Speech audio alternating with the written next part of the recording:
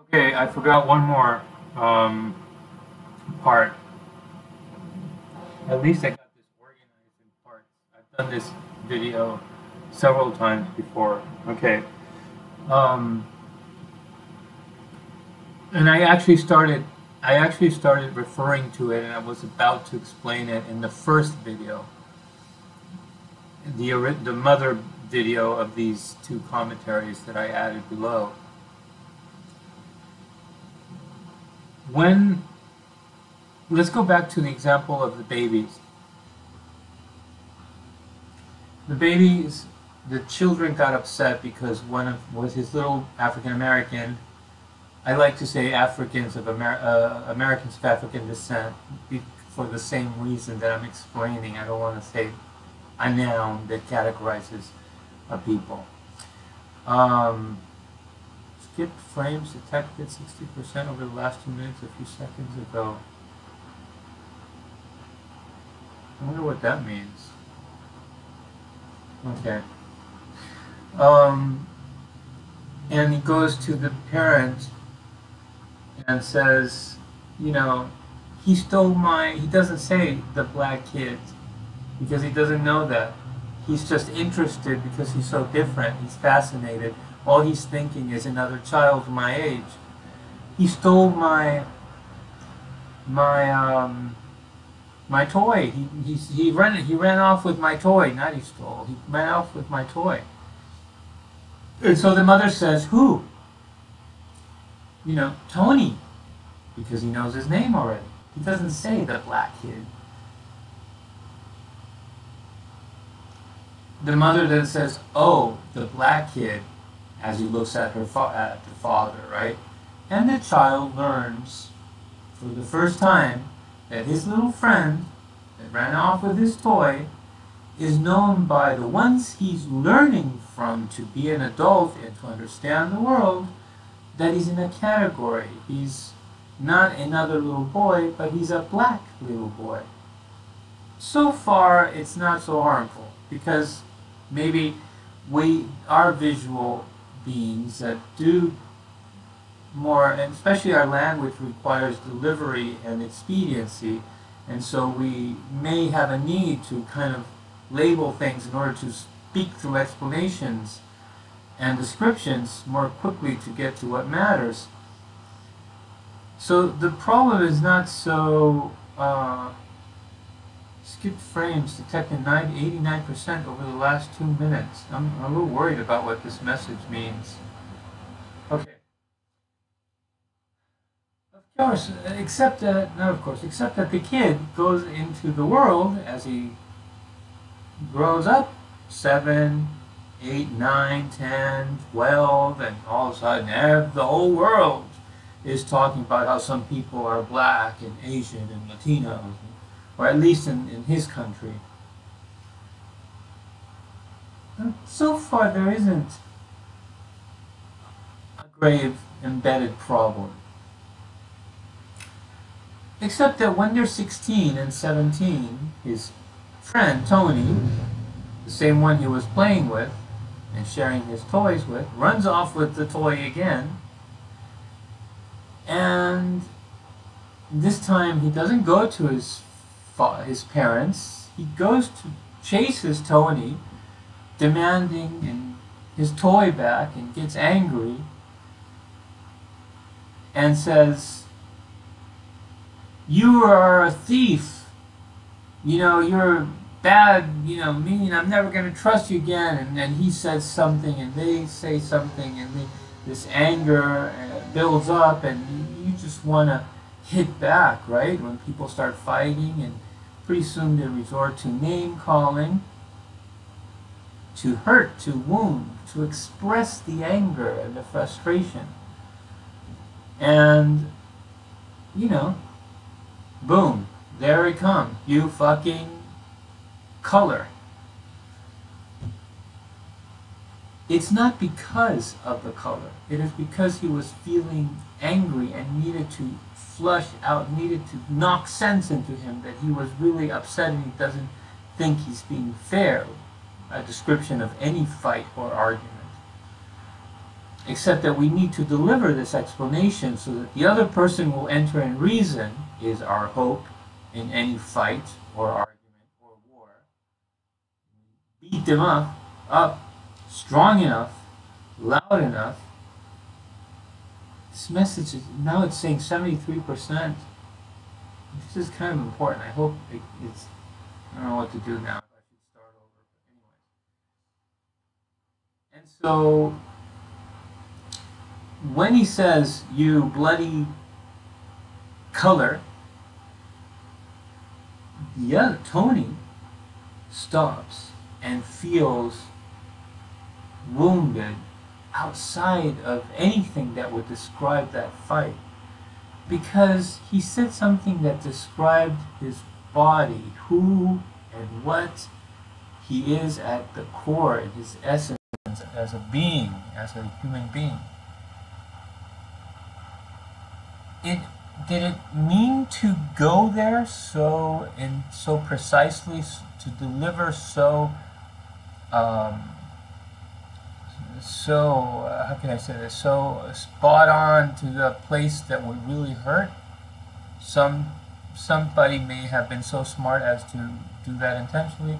Some other person just resorted to trying to say things quickly and throw out those labels in order to explain how angry and frustrated they were. But what matters is that the person got wounded and hurt beyond whatever they were arguing about, and so starts growing in society. After Tony, maybe they continue fighting, and maybe he throws back at Johnny something that Johnny did to him before.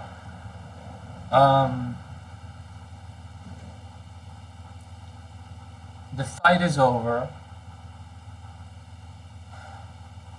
and Tony says, "But did you have to call me fat, or that color, or an idiot, or a retard? Did you have to assault the very essence of everything that I am by describing this body as inadequate because it is a color, because it is ugly, or because it is retarded, or because of whatever?" And so Johnny says, "I'm sorry. I realize how hurtful that is." This is a conversation that we're no longer having.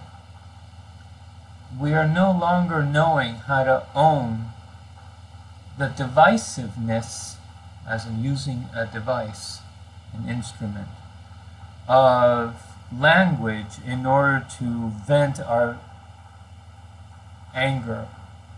Instead, what we're doing, and what we're doing legally, is suppressing people from expressing that anger through certain words, and therefore installing the idea that those words are something that we ought to walk on eggshells about, and not.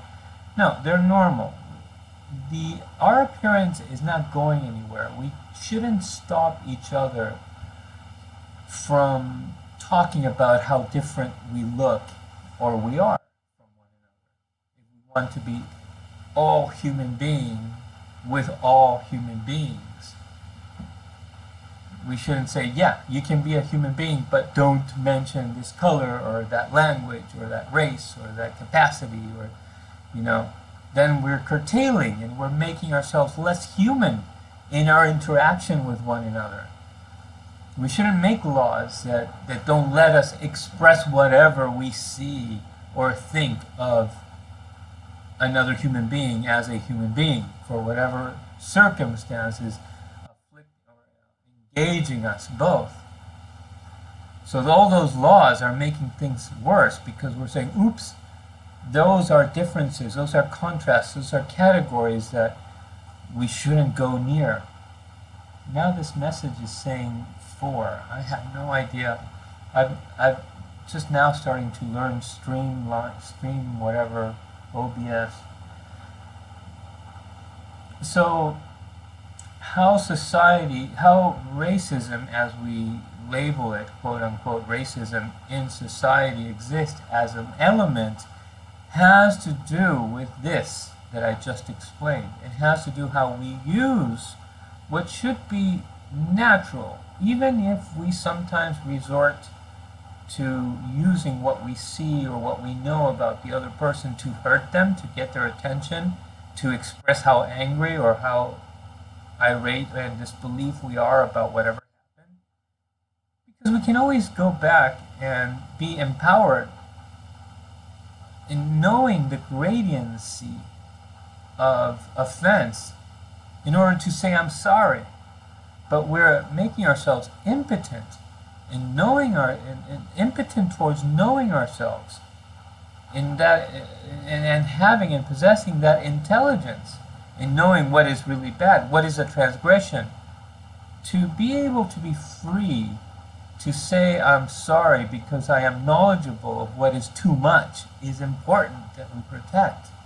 We should be able to know what is too much so that we are always free, because we are capable of going back and saying, I'm sorry I called you that.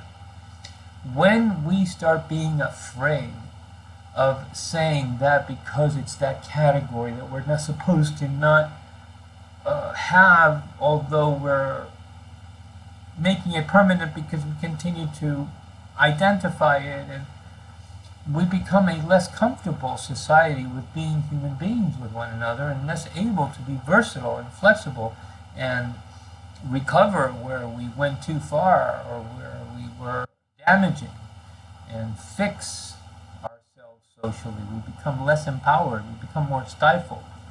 And we become a society that resorts to being smart about ideological mechanicalisms in society that say what kind of person I am.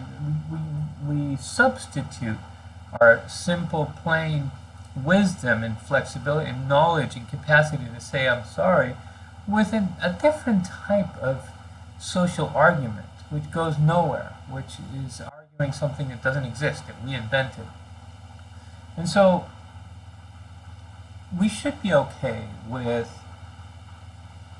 times that we get angry and we resort to saying to somebody, but you're an ugly girl, nobody's going to go out with you anyways. Those things need to happen, and we need to trust that that's not who we're going to become, because none of us want to be that or to feel that as far as being treated like that. None of us want to call somebody ugly or be called ugly.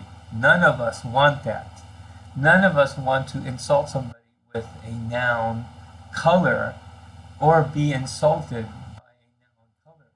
So we should trust that that is never going to flourish in society or in culture. But right now, we are afraid that those things will flourish because we have become incapable of repairing with our own hands what anybody would know is too much, is too offensive, is hurtful, and nobody wants to harm the wholeness of the collective society, because that is, like I said before, the prime directive of evolutional purpose for any life form. Ultimately, will always go back to repairing whatever damaged the integrity of that collective. So we need to be free to make our mistakes, the mistakes that are overzealous, over whatever intelligence, precocious, thinks too much and knows too many things that are useless and wrong, and however we're erring with our civilization, we need to be able to, I think I made my point, but this also goes to an argument I always have with somebody about the law. He always says the law is paramount. We all need to respect the law and shut up. Just obey the law, and that's how a country functions. And he's British, anyway. And I'm like, who made the law? I always tell him, who created it and for what reason? We created the law to help us, to assist us. We are the creators of law, which means that we're also the ones that would be capable of saying, oops, we got that one wrong. That's not really helping us. Us is always paramount before we create law. We decide if this law is helping us or this law is creating problems. And we should be versatile in removing law and saying this is just complicating, taking up too much time, resources, making people enforce things that it's not really working, it's creating more harm than help. We need to be able to take this out, remove this law. Human beings need to be empowered over the law. It shouldn't be a written ink document that tells you how to be a human being. Human beings invented the law to assist them, not to obey it blindly and not question it. Anyways, it's to me it's principle logic, and I always have this argument with this person, and I don't know if he's going to see this, but it's similar to what I'm saying before. We have to be empowered over the beliefs that end up causing the way we behave with one another. We ought to be able to say we were wrong in believing that, and we can see how much damage we're doing to ourselves socially by these things that we have been teaching our children.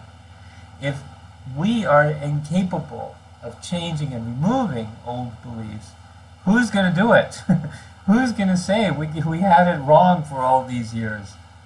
Nobody will, and we'll continue to blindly continue going by ideologies and beliefs that were constructs, intellectual constructs. Anyways, okay, so that's the last commentary edition I'm going to add. Thanks. Bye.